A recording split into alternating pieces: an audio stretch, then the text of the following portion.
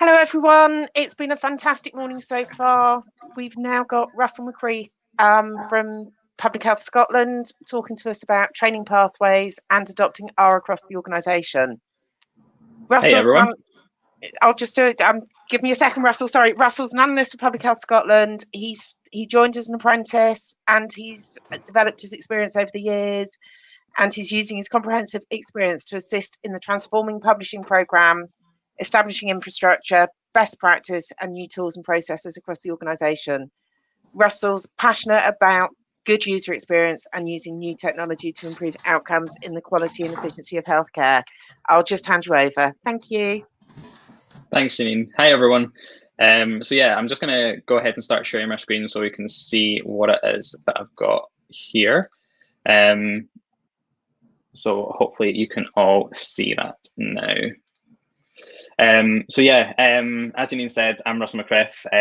I joined the organisation just over 3 years ago as a modern apprentice. I think Ben spoke about that earlier in the week about sort of workforce and how that all comes to be in the organisation, and I've kind of followed that path, went on to become a graduate apprentice, and this was actually the first thing I got to write senior information analyst on. I start that role this month. So over the last 3 years, been able to get involved in a lot of different projects, but this particular R training journey has been the most recent one, and probably the most impactful across the organisation as well. So a little bit of information about the organisation itself, and where we've come from. So we've got around about 350 analytical staff. That doesn't include any data management. It's got other technical roles from our IT department and things like that as well. So 350 seems like it's a big number for analytical staff, particularly just in Scotland, but that's just in PHS. And then we've got so many other roles and things as well. We've got a really embedded system of proprietary software, in particular SPSS, and there's a lot of other tools and software and things that get used in the organisation that needed to be updated. But we've got a core group of people who are really driven for innovation and productivity efficiencies and how we do things, and that's where we started to build our capability in R. Now, there's been a few people that have already spoken about things like this and building capability, but we've had a lot of work, and we've been able to achieve quite a lot in quite a short space of time, in particular around infrastructure, so building infrastructure around using RStudio Server Pro and lots of different software things. We've got support from IT and user groups, and we're utilising Teams since the wonderful change over to Office 365. Teams was rolled out early, and been able to utilize that for technical queries and getting that user base sort of set up for support. But training was another thing that we had to do to build capability, and that's where this sort of revolves around. So early training, we had a core group, sort of dedicated people that were really interested, and they utilized online materials. They went and found their own sort of path for learning R. They were sort of dedicated and interested in learning those skills.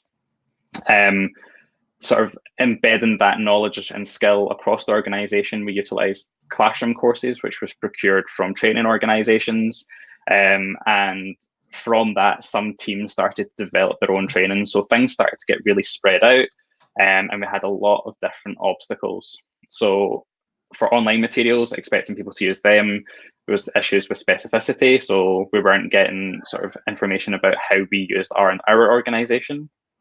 There was issues with quality. So there's a lot of online materials out there, but not all of them use our style guide. They have varying levels of quality in terms of delivery and the actual content and the code that's written. Classroom courses in particular are not very cost effective sometimes, and the availability of those wasn't matching up. So sometimes we didn't have courses available for people to book onto, and when courses became available, people would book onto them, but then they weren't able to embed that learning through projects and actually starting to write R codes in their workplace at the right time. So they would go on these courses, pick up some new skills, and that knowledge decay would sort of tail off before they were able to actually start embedding it. So from that, I was able to implement a training review. And this is where we started to build on what we knew from before and started to build up our training. So reviewed what we had from before, the knowledge and skills that we had to get across the organization, what our objectives were, and taking the positive aspects from all the different courses. So the online courses, we had some really positive aspects from those, that sort of variability of different sort of learning styles using videos and some text and sort of interactive code chunks and things like that, and then refining what we already had, defining a learning pathway, and adding in specific organizational systems and processes. So we have the R Server Studio Pro. We've been able to speak about that rather than just sort of a generic, this is what R code is and this is how you do it, sort of using our style guide and having those fundamentals included throughout the training. And then for the release, we set up training schedules with a group of colleagues who are really interested in R and are really capable in it as well. This included things like pre-course checklists. So we had to make sure that people were ready, they had R installed on their machine, that they could get access to the server, that they had everything in place ready for the course. We also implemented a project so that people were able to implement the new skills straight away. And we had post-course drop-in. So people were coming back, being able to speak to the trainer and explain what they'd done with the project, if they'd been able to implement anything in their team, whether it was information requests or some other project that they were able to start sort of expanding their skill base, and actually speak back and ask any questions that they had, so that they had that opportunity and they weren't having to go and find someone or find the answer for themselves, that they knew that they had that coming up. And this is what the introductory R course looked like. So it covers everything from the foundation. So it's really important that people have that fundamental knowledge of R, but also in a sort of programming sort of field, so that they had understanding of how commenting and what types and variables were available in R, building on that using the IDE R Studio, then expanding that, thinking about workflows and how that would be capable through data flows, exploration, wrangling, visualization and outputs, through to a complete review at the end. Now, this took some time and we were able to roll this out as a face-to-face course. So this was rolled out and then so it was face-to-face, but it's over Teams. So people were being able to come to the courses while they're still at home, where not everyone's in the office, but still being able to pick up these skills and implement them, because we've got a lot of changes happening in the organization, particularly around COVID work, and people were able to start picking up skills in R so that they could contribute to those kind of projects. But we had to think about how we could take this further. We had to think about the whole picture of requirements, and it doesn't stop at introductory training. This is where the pathway becomes a bit more self-led, and we're having standalone modules with specific topics that expand skills and knowledge. So these are just a handful of the Taking R Further modules that we are planning to develop. And this is, so we can see here, we've got R and PHS. So my colleague Kira spoke about this earlier in the week. We've got a training sort of set up for that already, but this is, so we've already got sort of issues around sort of being able to deliver the demand on introductory training. So having this as a more face-to-face training is going to be really difficult to manage in terms of efficiencies. So we developed, or I found a couple of packages that were able to develop a training app. So it allows us to maintain that specific content. It's following our style guide and processes. It's timely and self-paced because it's online. People can access it when they like, and it includes text for learning, graphics. So for different learning styles, people are able to pick up knowledge better through graphics. It's got interactive coding on the app and quizzes as well. So this was through two packages, Learn R and Grade This. And this means that it's easier to be able to get that training out to people because it's accessible at any time. People are able to start to expand on their learning through using a different training app for a particular course. So if we're looking at dates and times, we've got a particular training module for that someone could go get some information, get new skills, and then embed that straight away. It's ready for them when they are ready for it. So these training apps were sort of planned for the Taking R Further modules, but we already had a lot of content for the intro courses. So as a proof of concept, we developed the intro course as the training app so that we could see that it works, that we could start rolling it out. People could use it as sort of in addition to the face-to-face course, or if people weren't able to get time on the face-to-face course, that they could go and do this for themselves, access the course, get all the materials. It includes all the same information. It includes interactive code and quizzes that's really sort of there to test their knowledge and help embed that learning throughout the course. So I'm going to show that sort of an interactive version, or sorry, I'm going to show the actual app towards the end, but I thought it would be good to have a little look at how this is built and how easy it is to really get it off the ground. So the first page we have is just our Markdown. So we've got the title, some text, and then we've got an image there for what the training pathway looks like. So that's all it is in terms of being able to use those packages. You're using some Markdown and some code chunks, and you're able to output things that look like this. So I've added some CSS over the top that makes it a bit more branded, so it's people recognize that it's from PHS, that it's going to be talking about our systems and our processes.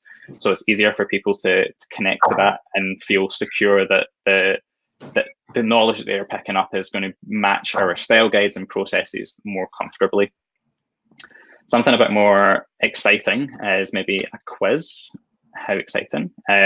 So this is a little bit of the code that we require to build that. So it's just a case of stating it as a question, what the question is, and then the possible answers. And we've got the answer there that one's the correct answer. We can say if we're allowing retries or if it's just a one chance kind of thing. And if the answers are in a particular order, then you would set that up here, or if it's just a random answer order. So we've got this, and that's what that outputs on the web app. So we can see that it's got a question there, it's got code highlighted, and same for the questions. But something that you can do to take it a little bit further is add in a message that determines if someone picks an answer that isn't the right answer, you can give them specific feedback. So that's something that would be missing from some other online courses, or sending someone a textbook or something like that, where they're not getting specific feedback. So if someone selects that, you can maybe see why they would select that, but you can give them feedback there on the spot that when they submit that answer, that that's not the right answer and this is why. So maybe this is what you could think about, that you would get the right answer. You can click try again, and then hopefully you'll get the answer right after that. Following from that, we've got some interactive code chunks, which is incredible to be able to do in the browser, that people can start writing the code and getting used to it. So this is just a basic hello world example, but we've got here that this is an exercise, so we can run the code and we can also submit an answer. So this one here has a task to change the output from hello world to hello your name. So they would be able to change that. And again, we can add in some feedback for that. So this would be the grade this package that allows us to do this. And we can check, so it would only pass if it's hello and then something that's not hello world. And then we've got a fail if statement. So if it's still hello world, then we can give them specific feedback that says try changing it from that. So if someone's maybe not read the question properly, they might just click submit answer and they've not actually changed anything. So we can see that, and then we can give them that feedback. Then we've also got a catch-all statement at the end there. So maybe we've not got a specific bit of feedback, but if the answer still doesn't meet that pass statement, then we can give them that information at the end that is just some generic feedback, but it's still something a bit more than that is wrong. So I've got some resources here. This is the face-to-face training that we developed, and these two here are the actual app and the code for that, which is all available on GitHub. Now, I'm going to change what I'm sharing with you so I can actually show you the app running. If you just give me a wee second.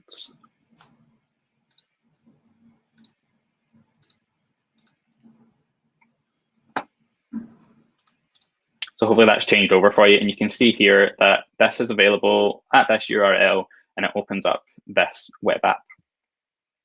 So we've got some basic text, images. I've got a highlighted section here for how the actual course works, and that's something that we can share across multiple apps. So this is our intro app, but we've got apps coming out for more advanced material that we can sort of include this course information, so it shows them how it works. For instance, if someone starts this training and then needs to leave and come back, the training will remember where they were in the training, so they don't have to write down what chapter they were on or anything like that. This course pathway here is reflected in the chapters we've got down the side.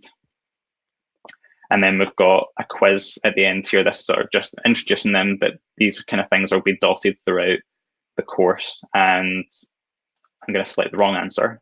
R is magic. So R isn't magic. It might seem like it, but we've got that feedback there as to why that's been there. And then if we select everything else, because R can do so much, and we submit that, then we can see that we get the correct answer, and we can continue on to the next chapter. Again, some text and things like that, and this is where we get that in browser code chunk that we can run. We're going to get output. We can submit the answer, try changing from hello world, and then if I just change that and submit again, then we get some positive feedback there, nice and green, that we've got the answer correct. And again, we've got sort of chapters within chapters, so we can have sub-chapters. So our foundations goes quite in deep. So we've got basic data types, type conversions, operators, and so on. And that goes throughout. And then we start introducing to packages, and we've got more sort of images here. And while we can load packages as part of the interactive code, you can also just have static code chunks that show what code and code outputs might look like. So you don't need to have them be interactive as well. You can also include videos, which I didn't mention before. This is something that we're planning on sorting for setting up a video for showing how RStudio works and our server, and what packages you can, or sorry, what versions of R we've got installed on that and how you can change between them. But just now we've got a template video from RStudio that shows how RStudio works, and you can play that in browser. You can add sort of a quiz after it to see if participants have sort of picked up the knowledge and things that they need. And just right at the end here, I've got a little bit of information about how they can get help, but also we've got embedded feedback, and we've used the Google Forms here, where it's embedded in the training so that when people reach the end, we're capturing all of those learners and we're getting feedback on the spot. So we're not having to find which people have done the course and then go and send them a separate email. It's straight there, and they can feed that. They can fill that form in, give us that feedback, and then submit in that form so that we can get that information and we can start to improve. And because it is all hosted on GitHub, we can add issues and we can start sort of embedding changes straight away. We don't need to wait until set up a new course and then make sure that everyone's got the right course. We're just pushing it, and it's always going to be the same link as well. I've started to develop more of these courses. So we've got a course for our PHS methods package, and that looks very, very similar. We're using the same CSS, but it means that we can start taking it further by building those modules for taking R further. And I've kept it all in the same repo so that all of the training's in the same place, even though that the links to the training will be separated out. And that kind of wraps up the presentation. It's a very high level overview. I've tried to pack in some information there so that people can really understand what it is that I've been able to do in kind of a really short space of time, getting that training that's got some really positive feedback from people already from what we've been able to do. But there's obviously a lot more in-depth information that can be given. So I'm happy to take questions and sort of take it out of this session, even so that people can start maybe using the packages for themselves or to see what we've been able to do. That's brilliant. Thank you, Russell. We've got quite a few questions coming in. I want to follow up with you personally, because in England we're about to take on 40 apprentices. So okay, it looks like you've got some really good stuff set up that we can kind of link onto. Our most popular question is your training package available to the public? Yep, it's completely open. So this GitHub repo, which has got all the code that I've used, is open, so you can access that. The slides, which should be shared with you all, have those links on the last slide, so you can access it, see it for yourself, and any sort of ongoing coding. So for the PHS methods training, we're developing in the open, so hopefully Ben will be happy with that. But everything's in the open, people can access it, and the actual training app, if you want to check that out, that's at that link, which again I've shared on the slides. So you should be able to just go there and you can check it out for yourselves. Brilliant. Our next question, which I think is really important, is what size of team do you have to support, deliver and maintain the materials? So the core team that I'm part of, which is sort of the one that has set this all up, we're a relatively small team, 5 of us just now. But for the actual trainers that we've got I think 10 to 12, but we're starting to take on a couple more to be able to deliver that face-to-face training. But that's what these online apps or Shiny apps are here to support as well. So we can direct people here where if they're more comfortable using the online app, or if they would just prefer to have something to sort of supplement the face-to-face training as well. So this doesn't take a lot of maintenance. It's just about actually building the course content, and then once you've got the content, it's relatively simple to get into the app form. Thank you. Are trainees provided with sufficient guaranteed protected time to support and reinforce their learning within work hours as part of the package? You can only answer that from your own experience in your own organisation. So that's kind of managed on a team by team basis, I would say, but I would say that most teams are very supportive of having that sort of protected time for training. Obviously, that's my experience, but I think that is there. And my team, because we are about transforming publications and taking those sort of efficiencies, and that's like developing new things for the organization and taking that further, that is, we are very much about sort of helping those teams to be able to show where those improvements come from, so that they can put that forward as this is a good reason why we should have this as protected time to be able to learn R and to take that further and to be able to embed that in the team, because we've got so much improvements that can be made for our processes. But yeah, from my experience, it's not too bad. Thank you so much. We've got another couple of questions in there, but I'm actually going to close it a minute early because we've had some comments about nobody having a comfort break since we started at 9:15 this morning, and not wanting to miss any of the sessions. So thank you so much, Russell. That was absolutely brilliant. The buzz in the chat and the questions have been fab. And yes, people are just coming in with thanks and applause. So thank you so much. And I will see everybody at the next session. Great. Thanks, everybody.